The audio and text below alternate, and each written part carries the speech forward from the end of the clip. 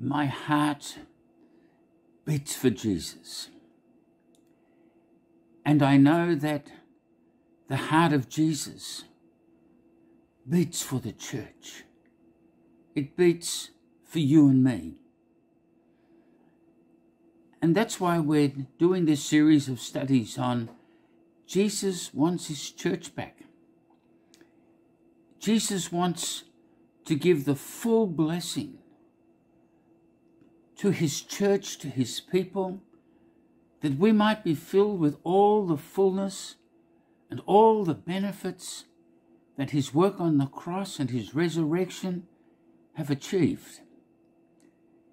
He wants us to experience the full restoration of his power and his glory, his perfection, his righteousness, his love and his glory.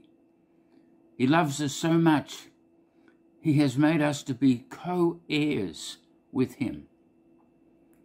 So in this series of studies on Jesus wants his church back, or what sort of church does Jesus want?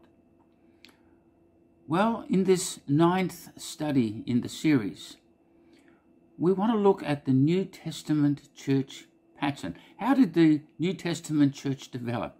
How was the pattern established in the church? So here now in number 9, in studying the New Testament church pattern, we want you to understand the fullness of the power of the glory that God has for you. We'll begin by looking in Acts chapter 17 and seeing what was laid down in the early part of the church as the testimony of what the church was like that was walking in the pattern that Jesus had established. Acts chapter 17, beginning with verse 1. They came to Thessalonica, where there was a synagogue of the Jews. Then Paul, as was his custom, went into them and for 3 Sabbaths reasoned with them from the Scriptures, explaining and demonstrating that the Christ had to suffer and rise again from the dead, saying, "This Jesus whom I preach to you is the Christ." But the Jews were not persuaded. Gathering a mob, set all the city in an uproar and attacked the house of Jason. They dragged Jason and some brethren to the rulers of the city, crying out, "These who have turned the world upside down." Do you notice what their testimony was? These are the men who turned the world upside down. In fact, the destiny of nations were being changed by the power of the gospel. What? Change a nation's destiny? Are you kidding? No, a young man by the name of Mark in one of my seminars, he challenged me and said, "This is impossible, it's the impossible dream." And I said to him, "Well, Mark, I agree it is impossible. But our Jesus, he's a specialist when it comes to impossibilities. Yes, God wants a dynamic, living church, walking in the pattern that he has laid down in his word that will change the destiny of nations. Look at the prayer of Jesus in John chapter 17, beginning in verse 21, but going down to verse 23. Jesus prayed, "That they all may be one, as you, Father, are in me and I in you, that they also may be one in us, so that the world may believe that you have sent me." And Jesus continued to pray, "That they may be made perfect in one, and that the world may know that you have sent me and have loved them as you have loved me." See, when Jesus prayed, he was praying that the quality of the unity between the Father and the Son would be manifest in the church, that we would have that same quality of unity, absolute, perfect unity. And this would be that great miracle that would convince the world. Our divisions at the moment cause many people to stumble.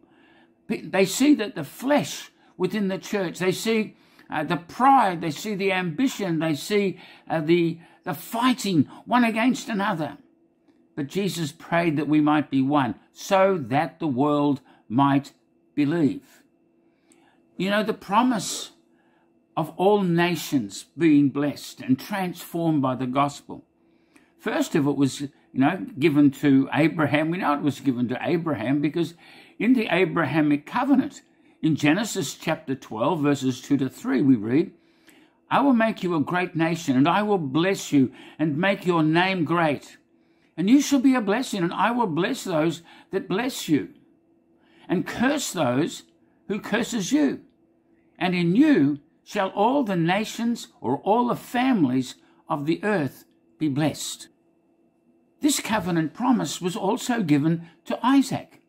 And we read in Genesis chapter 22, verses 17 to 18. Your seed shall possess the gate, or the cities, of his enemies. And in your seed shall all the nations of the earth be blessed. The promise was also made to Jacob in Genesis 28, 13 to 14. I am the Lord, the God of Abraham, your father, and the God of Isaac. Your seed shall be like the dust of the earth, and you shall spread abroad to the west and to the east and to the north and to the south. And in you and in your seed shall all the families of the earth be blessed. We also have the promise of Psalm 2 and verse 8. It was a prayer, and the Lord was calling upon us to pray. Ask of me, and I will give you the nations for your inheritance. Have you asked the Lord for your city? For Ringwood, here in Melbourne, Australia? For Victoria, for Australia? What about Indonesia? What about China? What about the other countries? Have you asked the Lord for your inheritance? If not, why not? Do you really believe the promises of God's word? We see in the New Testament those promises in the Old Testament are confirmed to us in Galatians 3 and verse 8. And the scripture, foreseeing that God would justify the nations through faith, preached the gospel before to Abraham. The gospel, good news. Preach it to Abraham, saying, in you shall all the nations be blessed. Galatians 3, 13 to 14. Christ redeemed us from the curse of the law, so that the blessing of Abraham might be to the nations in Jesus Christ. Galatians 3:29. If you are Christ's, then you are Abraham's seed and heirs according to the promise. We can claim those promises that we can be a blessing to the nations. We can see nations being changed and transformed by the power of God. This is the sort of church that Jesus wants. A church with the power, by the power of the gospel, the anointing of the Holy Spirit, to change the destiny of nations. Now, there's 3 principles for us getting to know the will of God. The first of these 3 major principles is the shepherd-sheep principle. The sheep hear his voice. And in John 10 and verse 4 it says, he goes before them and the sheep follow him, for they know his voice. The second principle is the living sacrifice and altar principle of laying down our lives so that we can be changed by his power. Are we willing to lay it down on his altar that he might change and transform us into the image of Christ? Paul said to the Romans in Romans 12, verses 1 and 2, I beseech you by the mercies of God that you present your bodies a living sacrifice, wholly acceptable to God, which is your reasonable service.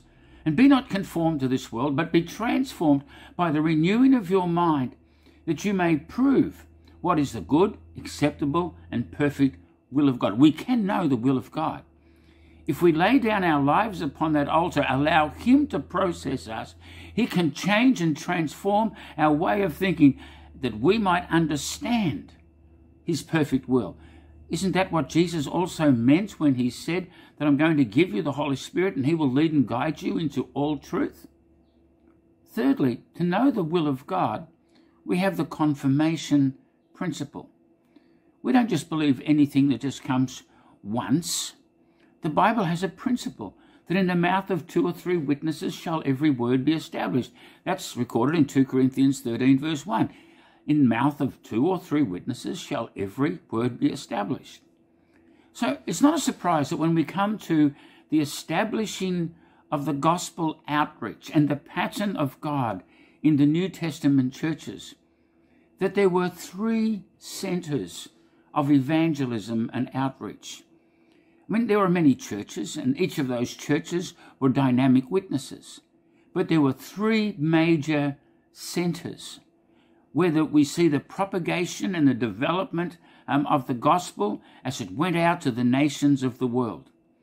These 3 great centers were Jerusalem, Antioch, and Ephesus. Now, in Jerusalem, the first of these ones, we see in Acts 1:15, it began with 120 believers. Acts 2:41, 3,000 new believers. In Acts 2:47, they increased every day.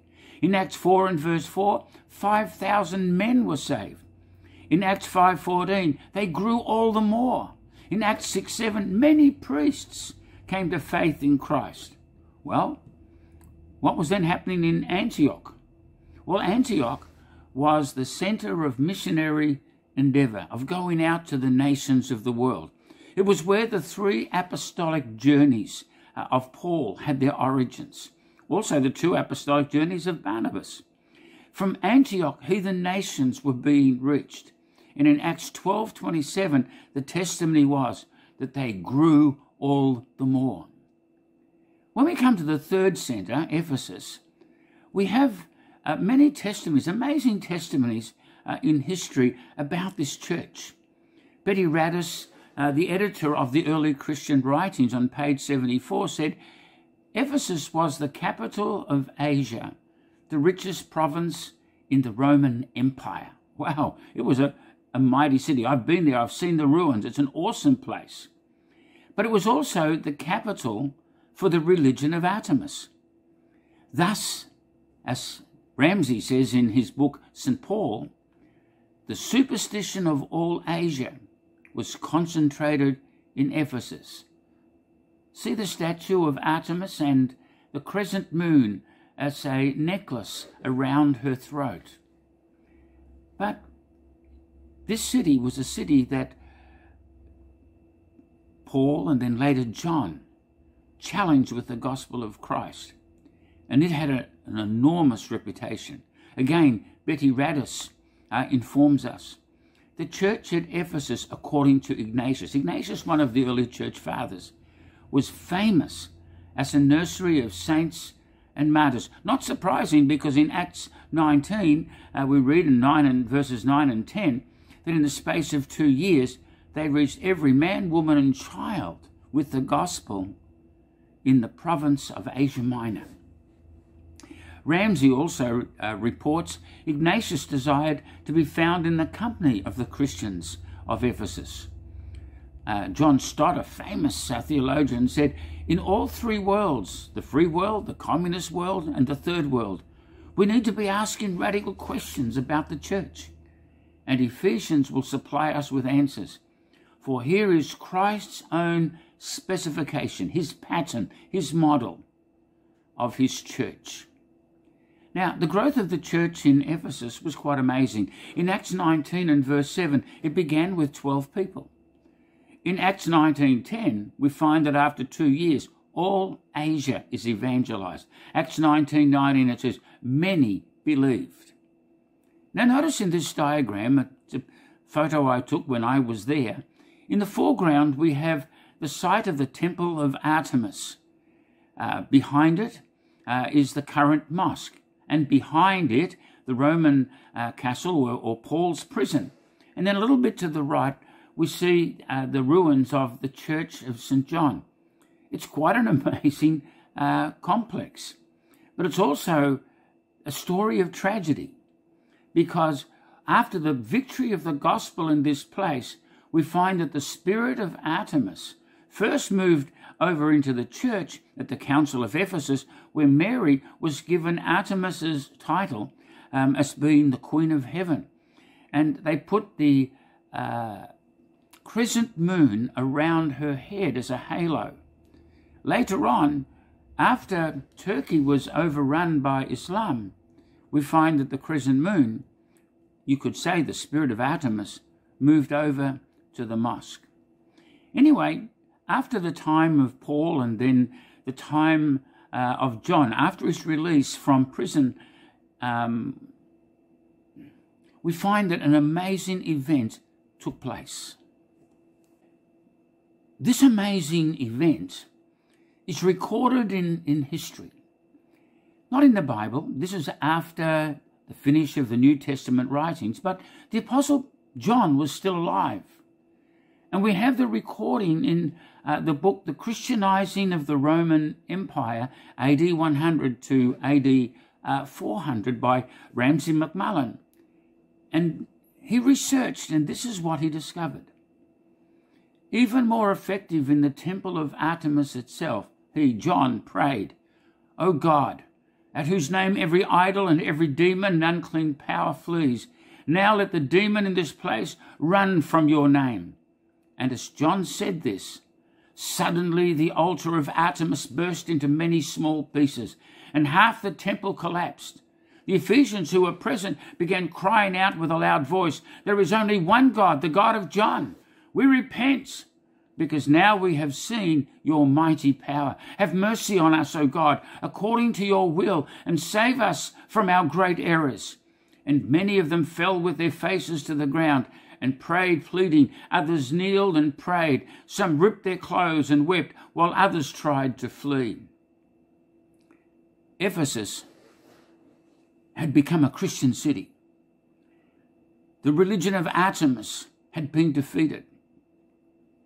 And when we look at the growth of God's word through these three major centers of the gospel expansion, we see that in Jerusalem, in Acts chapter 6 and verse 7, it says the word of God grew.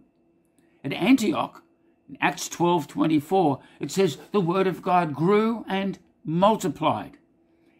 And concerning Ephesus in Acts 19:20, it says the word of the Lord grew mightily and prevailed. Well, there's more said about Ephesus and the ministry in Asia Minor than any other part of the New Testament church. New Testament and Asia Minor, so many scriptures concerning this place. You can see it in Acts 16, Acts 18 to 20, 1 Corinthians 15, 26 to 32, 1 Corinthians 16, 6 to 12, 2 Corinthians 1, 8 to 11, the epistle to the Ephesians, 1st and 2nd Timothy, 1st, 2nd and 3rd epistles of John, and the book of Revelation. This was a major part of the revelation of the whole New Testament pattern for establishing the New Testament church. Now, why was there such explosive growth in these three centers in the New Testament church? Well, first of all, in Jerusalem, there was the power of the Holy Spirit. On the day of Pentecost, 3,000 were saved and baptized. There was also anointed apostolic ministry preaching the gospel to the Jews. At Antioch, we read that there was great persecution, but there was deliverance from death and judgment. There was apostolic, prophetic and teacher ministries who were spreading the gospel to the unreached nations. At Ephesus, there was triumphant spiritual warfare. Acts 19, Ephesians 6. There were 5 ministries, apostles, prophets, evangelists, pastors and teachers, to equip believers to spread the gospel to the nations, as we read in Ephesians 4, 11 to 13 and verse 16 and chapter 5, 16. There was also discipleship and mission training in Acts 19, 9 to 10. Also see Timothy in 1 Timothy 4, 13 to 14, 2 Timothy 1, 8, and 2 Timothy 4, 2 to 7. There was a multi-generation. Paul said to Timothy, "As I have taught you, you teach others who are also able to teach others." There had to be a multi-generation of people teaching the power of the gospel, living the life of Christ, so that we might see the nations being reached. We also read that there were apostolic keys being revealed. Those 3 journeys, amazing 3 journeys, opened up 3 doors. In Antioch, it was the door of faith. In Acts 14:27, you can see it in the Greek here, but see in the blue there, thuran pistios, a door of faith. Secondly, at Troas, a door of the gospel was opened. 2 Corinthians 2 and verse 12. Then thuras moi and neogmanes in the pink there. A door was opened to me in the Lord. And thirdly, at Ephesus, it was a great and effective door. And this is referred to in 1 Corinthians 16:8-9. See in the yellow there. Thura megale kai energes. It was a great door, an energetic, effective, powerful door of the gospel of Jesus Christ. But the time will come when the door will be closed. Just as with Noah's ark in Luke 17:26. As it was in the days of Noah, so shall it be in the days of the coming of the Son of Man. You see, there was a time when the door would close, and it's the same in the last days. We're in the age of grace, but the time will come when the door will be closed. How much time do we have left? Well, it's now 1,991 years since the cross of Christ and the outpouring of the Holy Spirit. We're in the year 2021, approximately. And the birth of the church was around 30 AD, so that's 1,991 years ago. So another 9 years we'll be celebrating the day of Pentecost, the outpouring of the Holy Spirit, the birth of the church. Is it possible there's been mistakes in the calculations in the history of the world? Absolutely, it's possible. We know that they got the birth date of Christ wrong. Some say it was 4 BC, some say 6, some even say 8 BC. And that's because they found mistakes in the calculations in history. So there's possibly mistakes, other mistakes in the calculation in history. But anyway, time is in God's hand. And when Jesus returns, it will come at the Father's pleasure, when the Father is ready and everything has been fulfilled.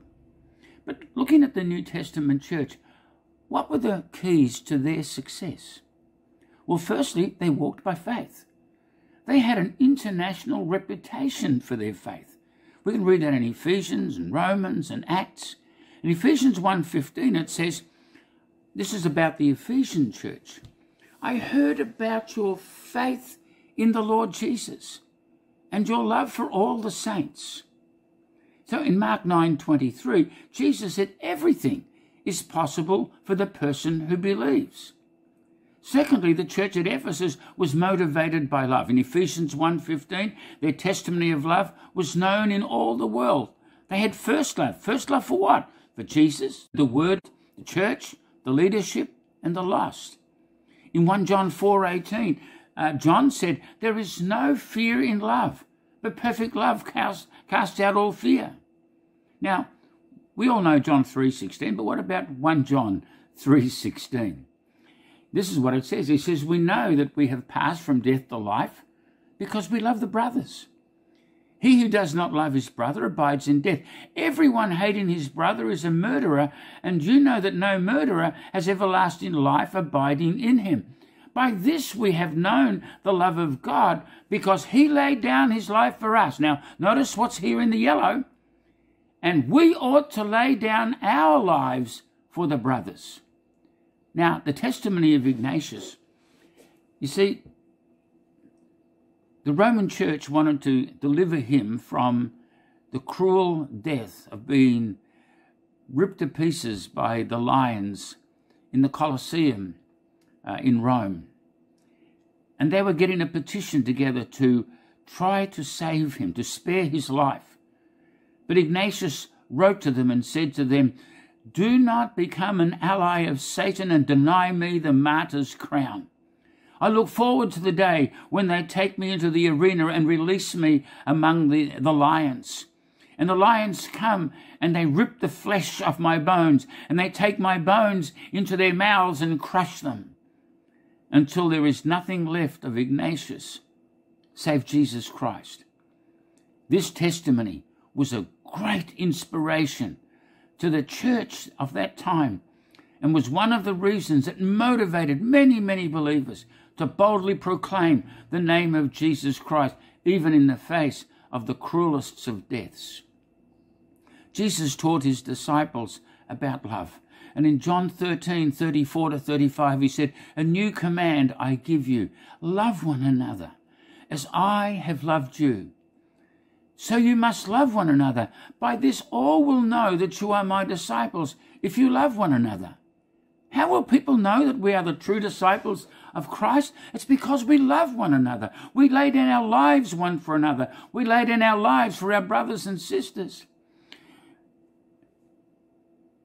But what do they see today? They see division, competition, slander one against another.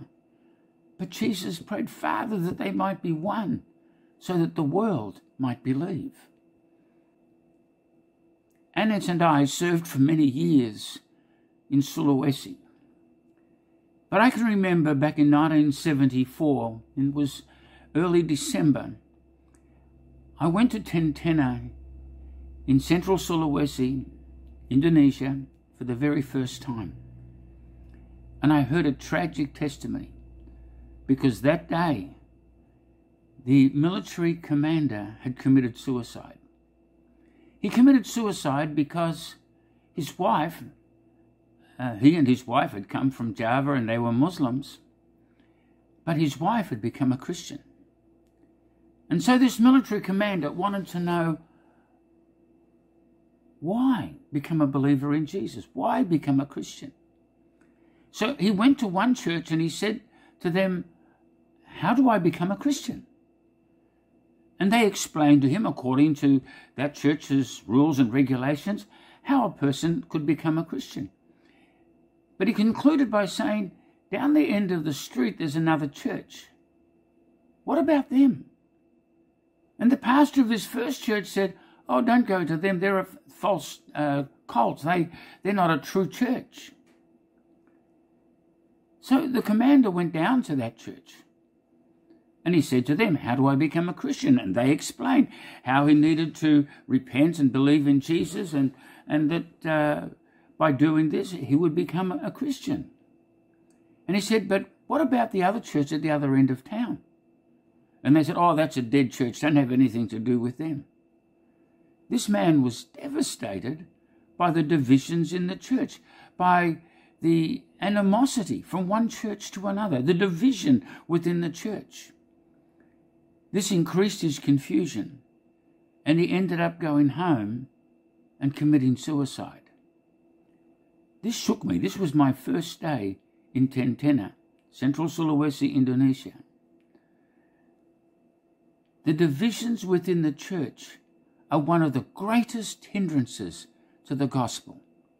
Jesus wants his church back. He wants a united church that has fallen in love with him, fallen in love with one another, fallen in love with the Word of God, fallen in love with the lost. And we're willing to lay down everything so that the lost might be saved. The third thing about the Ephesian church is that they lived in heavenly places. In Ephesians 2:6 it says, "And has raised," this is Paul speaking, and he says, and God has raised us up together and made us sit together in heavenly places in Christ Jesus. God has given to us a special position of relationship with him and access to his power and to his glory. Now, what else do we find in Ephesus? Well, there's a number of important things. Firstly, they were complete in leadership and priesthood. We find they had the fivefold ministries, Ephesians 4:11. They had the priesthood of all believers. We see that in Ephesians 4:12-16, which we can compare with 1 Peter 2:9. Every member of the church had gifts and talents. Everyone was vital in the building up of the church. They also had spiritual and practical servant leadership, as we see in 1 Timothy 3:1-13, and we can compare with Acts 6:1-7 with the appointment of the 7 deacons in the early church. Secondly, the Ephesian church was complete doctrinally. In Acts 20 and verse 20 it says, "I kept back nothing that was profitable, but have shown you and have taught you publicly and from house to house. Verse 27, I have not shunned to declare to you the whole counsel of God. Thirdly, the Ephesian church was complete in evangelism. In Ephesus, Paul had a great and effective door opened to him by the Lord, as we saw in 1 Corinthians 16, 8-9. It is here we have the example of a church that fulfilled the Great Commission within its country in the space of only 2 years. Oh, you might say, well, it's easier for them than for us. But no, they were in a time of great persecution. They were in a time when Ephesus was the capital of the religion of Artemis, and yet it was there that the greatest breakthroughs were taking place. As it says in Acts 19 and verse 10, and this happened over 2 years, so that all those living in Asia heard the word of the Lord Jesus, both Jews and Greeks. Who preached the gospel to the whole of Asia in 2 years? It wasn't Paul. He was in the school of Tyrannus, training the new disciples.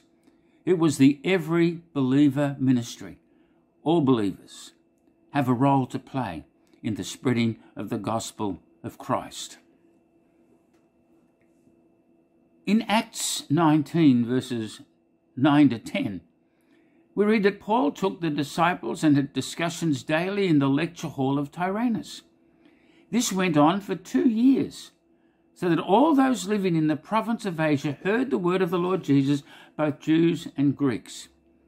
The testimony of this amazing evangelism is recorded in history. And the testimony of history is recorded by W.R. Ramsay. He testified that the evangelism in Asia spread most rapidly and affected the largest proportion of the whole population. F.F. Bruce describes the rate of evangelism as extraordinary.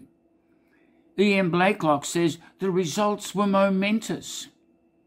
Pliny, in the 2nd century, he gives testimony that by the year AD 112, the growth and influence of the gospel had completely destroyed the religion of Artemis, and the temples were almost deserted. That's the power of the gospel to change the destiny of nations.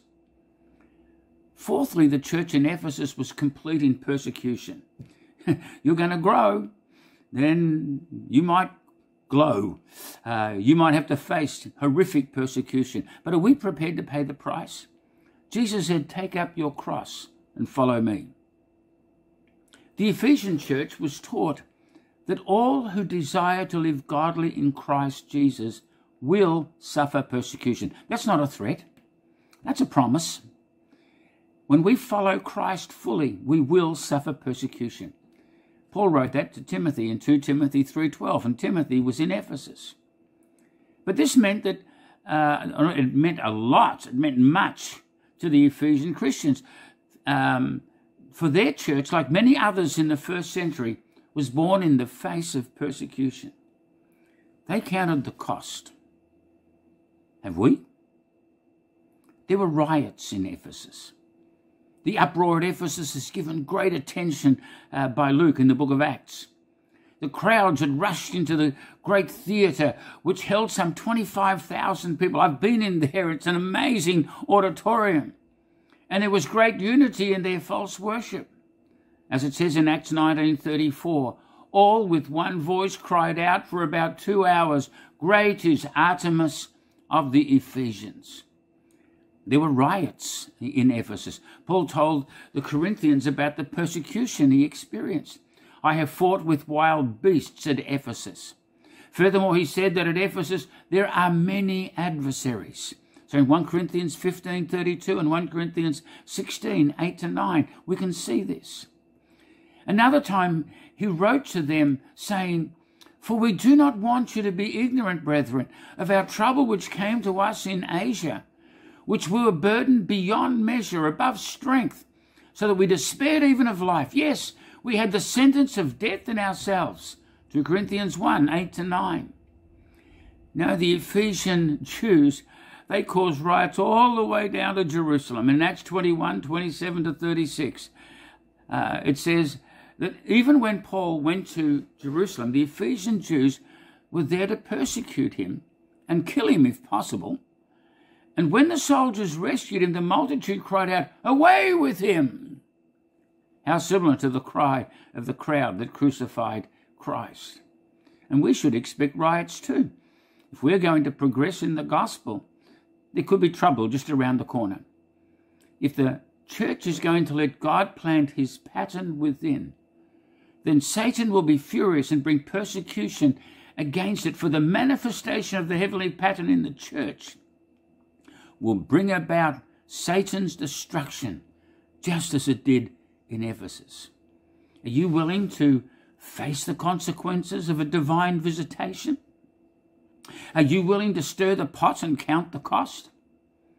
Remember in Nahum chapter 1 and verse 3, the storms are the dust of his feet. Do you really want God to come walking into town and stirring up all of the dust? If persecution was to happen today, what would you do? What would happen if we really prayed? Matthew 6 and verse 10, your kingdom come on earth just as it is in heaven. You know, fifthly, the church in Ephesus was complete in love. The Ephesians were taught to know the love of Christ which passes knowledge, Ephesians 3:19. Now, notice a little slogan here. Reading from the white, no Jesus, no love. But if there's no Jesus, there's no love. What went wrong? Well, true mission can only function on the basis of sacrificial love. The Ephesians once had the love for all the saints, as it says in Ephesians 1:15, and had what Jesus called first love, Revelation 2 and verse 4. But what happened? What happened? In Matthew 25:45, Jesus said, inasmuch as you did not do it to one of the least of these, you did not do it to me. How much do you love Jesus? Well, what's the answer? As much as you love the person who irritates you the most, that's how much you love Jesus. And the Ephesian church left its first love. Paul gave warning, particularly to the leaders, of two attacks coming against the leadership of the church. Firstly, there were the external attacks coming from wolves, false apostles, false prophets, false teachers, as recorded in Acts 20, verses 28 to 29. Take heed to yourself. You've got to make sure you look after yourself. Make sure your relationship with God, your relationship with one another is right. We need to have love for Jesus. We need to have love for our fellow leaders. We need to have love for the members of the church. We need to have love for the lost. Take heed to yourselves and to all the flock in which the Holy Spirit has made you overseers to feed the church of God, which he has purchased with his own blood. For I know this, that after my departure, grievous wolves shall enter in among you, not sparing the flock. Secondly, there would be internal attacks. And this is where amongst the elders, leaving first love one to another, they would begin to fight for position, to try and go up that pyramid that we looked at in the previous study. Acts 20, 30 to 31 says, also men shall rising up from your own selves, from amongst the elders, speaking perverse things in order to draw disciples away from them. Therefore watch and remember, for 3 years I did not cease to warn every night, day and night, with tears. Paul was greatly moved, but later on, at the end of the century, after the apostle John had returned to Ephesus from Patmos, a local church not far from Ephesus had a coup d'etat in the church. There'd been 3 elders in the church, Diotrephes, Gaius, and Demetrius. But Diotrephes conducted a coup d'etat.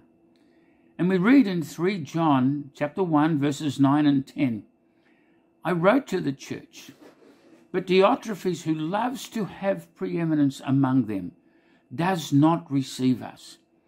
Therefore, if I come, I will call to mind his his deeds, which he does, prating against us with malicious words. And not content with that, he himself does not receive the brethren and forbids those who wish to, putting them out of the church. This is evidence of the departure from first love within the church. That's why in Revelation chapter 2, verses 1 to 7, Jesus rebukes the Ephesians. I know your works and your labor and your patience, and how you cannot bear those who are evil, and you tried those pretending to be apostles and are not. See, they were successful in the external attacks. They rejected the false apostles. They rejected the wolves, but they lost when it came to first love. And have found them liars, and you have borne and have patience, and for my name's sake you have labored and have not fainted. I have against you that you left your first love. Therefore remember from where you have fallen, and repent, and do again the first works, or else I will come to you quickly, and will remove your lampstand out of its place, unless you repent. You know, taking the candlestick, what did that really mean? Well, it meant a lot. You see this diagram of the candlestick. The 7-branch candlestick in its central column had 12 pieces. And on the left side, your 3 branches each had 9 parts. You can read about this in Exodus chapter 25. And on the right-hand side, there was also another 3 branches, each with 9 parts. So you can count these parts: 9, 9, 9, 12, 9, 9, 9. The total is 66. So coming up on the left side to the central column, you have 39. That's Old Testament books. And then you have 3 by 9 on the right-hand side, 27. That's New Testament books. And in Psalm 119, verse 105, it says, your word is a light unto my path. So if the candlestick is taken away, then the revelation of God's word is lost. But also in that candlestick, you have 9 parts in each of the branches, the 3 on the left and the 3 on the right. The number 9 is the number of the work of the Holy Spirit. The central column has 12. That's the number of divine government. So if the candlestick is taken out, you lose the power of the Spirit of God and the fruit and the gifts of the Spirit. You lose the power of divine government. And what's more, if the candlestick is taken out, no light, and the church is left in darkness. Do we want to be left in darkness?